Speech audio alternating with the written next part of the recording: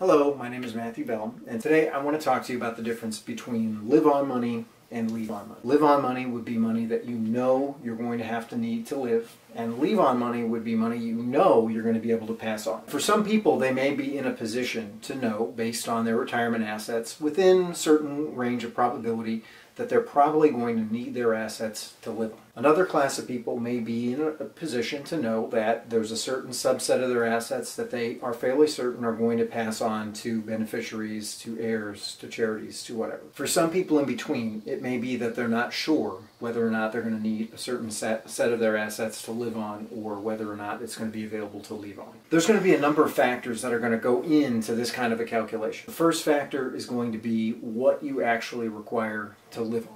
So for example, if you have $1 million of assets and you have a 5% interest rate on whatever vehicle those assets are in, then you can expect to have $50,000 generated from that $1 million worth of assets. These are all rough numbers. If your living expenses are $50,000 and you're able to generate $50,000 from some asset class based on the interest rate that you're getting, predictably, then you would be able to live off of that money until you pass on.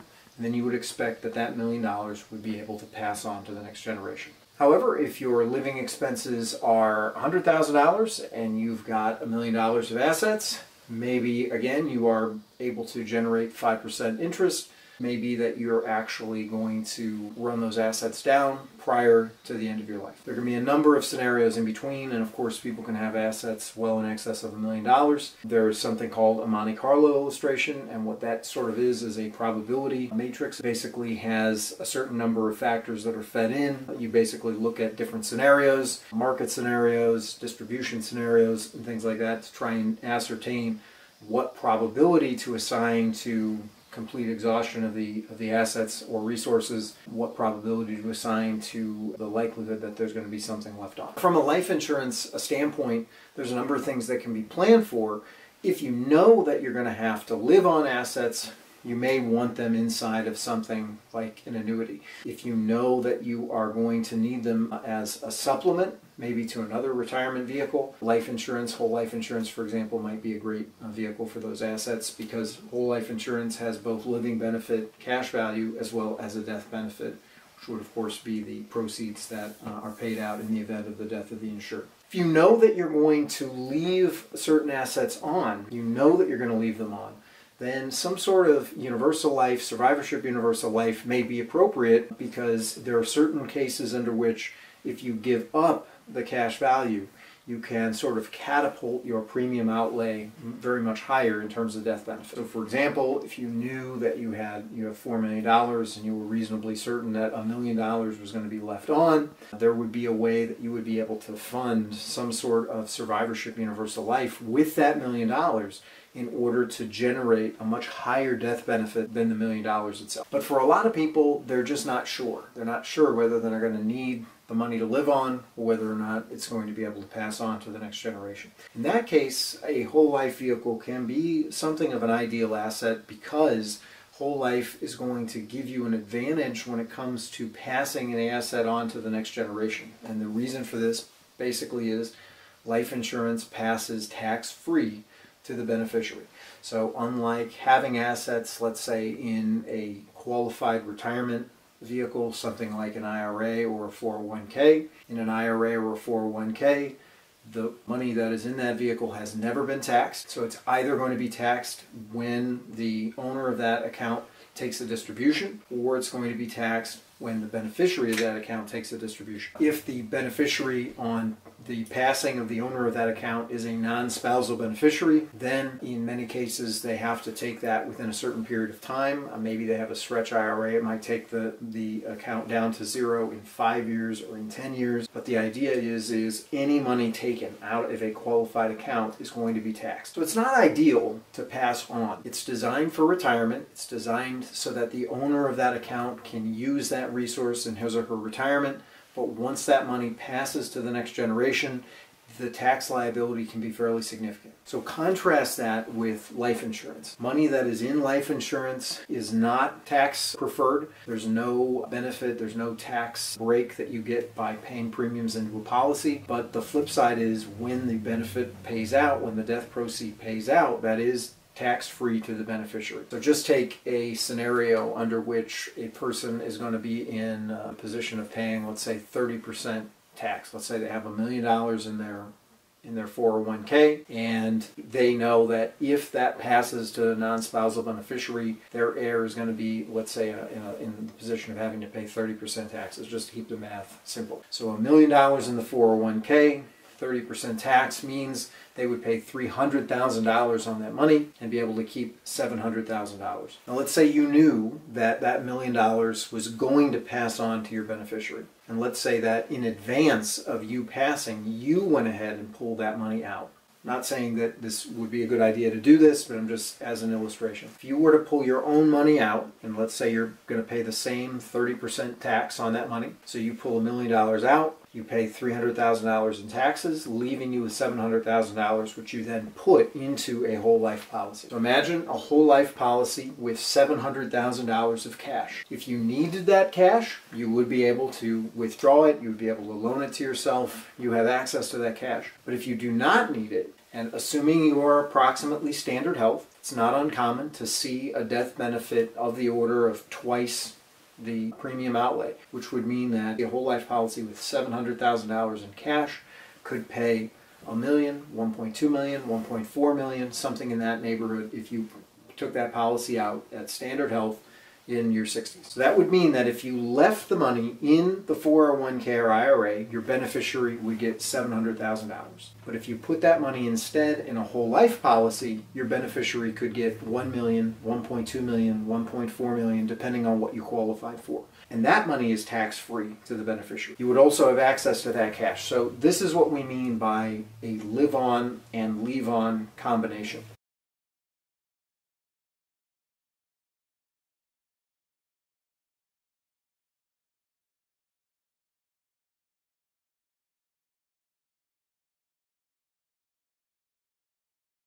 Whole life policy affords you the ability to pull the cash out if you need it, but it also maximizes or optimizes that cash for transference to the next generation as a legacy piece. That can be used for legacy planning for children, grandkids, could be used for charitable donations and other things besides. On the other hand, if you knew that a certain amount of cash was going to be left on, then you might be able to even put that into some sort of a universal life, survivorship universal life policy and get an even higher death benefit for your premium out. Depending on how these policies are built, it's going to depend on health. You have to qualify. Obviously, this is life insurance, but life insurance can help in any of the three situations, whether you know a certain subset of your assets is going to have to be used to live on, whether you are sure that a certain subset of your assets is going to be left on, or you're reasonably sure, or whether you really are in the middle and you have absolutely no idea whether you might need some of these assets yourself or whether they would pass on. There can be applications for life insurance.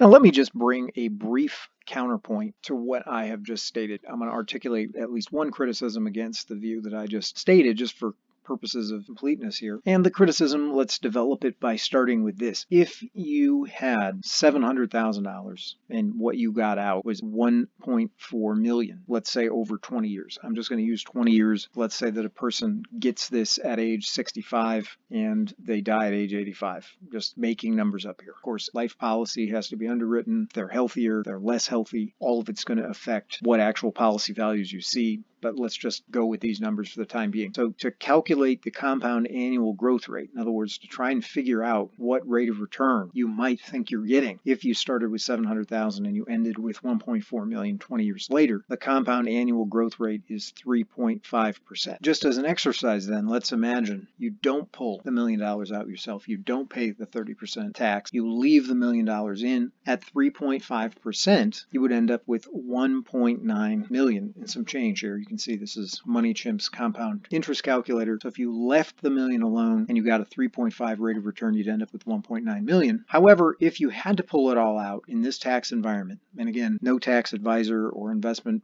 person would recommend, I'm sure, that you completely distribute an account that had $1.9 million in it. But if you did, you would pay 37.5% tax, let's just say, roughly bringing your 1.9 million down to 1.2 million. So you can see, well, maybe there's a slight advantage to having it in the life policy, because with the life policy you get 1.4 million tax free, even though here you ended up with 1.9 million after you paid the tax on it, you ended up lower.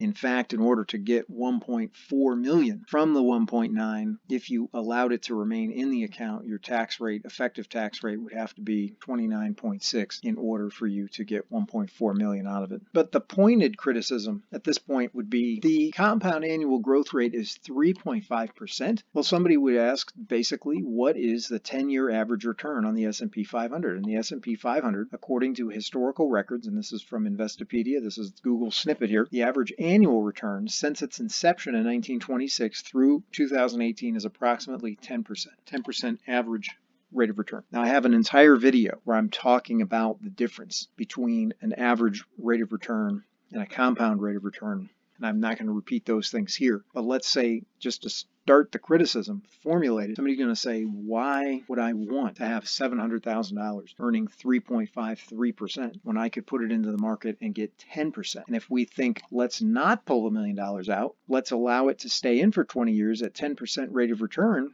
we would have $6.7 million. But of course, an average rate of return annually does not function exactly like a compound rate of return. So the very first point, and I'll only sketch the point here, if you want me to make it in more detail, I make it in a different video where I get into the difference between the annual average rate of return and a compound rate of return. But let's just suffice it to say that if you are averaging 10%, some years are going to do better, some years are going to do worse, but you're not going to be able to predict the outcome in terms of the ending balance with accuracy using a compound interest calculator. Now, in addition to that, according to thebalance.com, for the 20 years ending in 2015, the S&P indeed averaged 9.85. That's close to 10%. However, the average equity fund investor earned only 5.19. So if the average investor is only earning 5.19, then one of the things that you might be concerned with is, are you really going to want to depend upon there being a 10% rate of return? But the critic could continue, what would the numbers look like at 5%? Well, at 5%, leaving $1 million in 20 years, 5%, you'd end up with 2.6. And so they'll still say, look, 2.6 million, even if you had to pull it all out and pay tax on the whole thing, you're still going to end up higher than you would have ended up by taking the money out yourself and putting it into a whole life policy. Now, let me make two final points about that. The first point is, and this is according to Dalbar's quantitative analysis of investor behavior, and this point has been repeated on a number of different websites, but Dalbar, when they surveyed a 30-year period of return, and the S&P during that 30-year period averaged 11.11%. You can see it in here. The S&P averaged 11.11% over a 30-year period of time. However, the average equity fund investor only returned 3.69%. 3.69% is awfully close to 3.53 that we had here in the life policy. And with the life policy, there was no market volatility. I mean, this is a whole life policy. You might get volatility if you put it into a variable product, or if you put it into an equity index product, and you might get some potential upside. In other words, I think this life policy illustration is almost the worst case scenario. The worst case scenario is you're going to be basically hovering around 3.53%, but you don't have market volatility. And according to Dalbar, if you put it in the market, even during a stretch of time where the market averaged over 10%, the average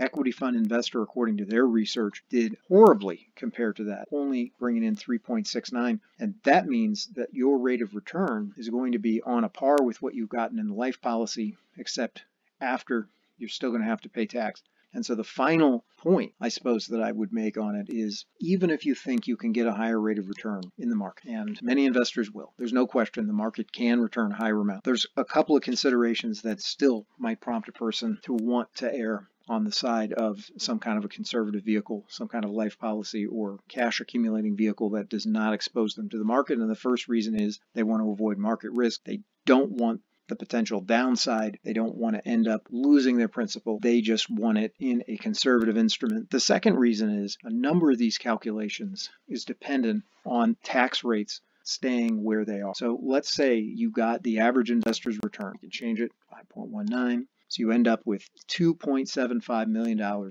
after 20 years. Well, if your tax rates go up, let's say taxes are increased in the future. Let's say instead of then paying 30% tax, now your heirs may end up having to pay 50% tax in the future. If you pay half in tax, then it would leave 1.375. And my point in saying that isn't to say that I know that that's going to happen, but for some people, they think even if I end up with a better rate of return, and those numbers look really attractive, 2.75, who wouldn't rather have 2.75 million instead of 1.4 million? And yet, in the life policy, 1.4 million goes to the beneficiaries income tax free, whereas even if you were able to accumulate 2.75, if tax rates are north of where they are now, your heirs could conceivably end up with a lot less, and possibly even at 50% tax, which is not historically out of the realm of possibility, they might end up with less than what they had in the life policy, even with a higher rate of return of about 5.19 annually. So just a couple of considerations. Obviously, I don't know what the future holds. I can't say definitively. I'm not trying to push you in one direction or another. It's just these are some of the things that occur to me. I am not in a position to be able to advise you. I cannot give you recommendations. I cannot take information and give you a tailored recommendation. So if any of these ideas are of interest to you, I would encourage you to reach out to some sort of licensed life insurance broker or agent in your area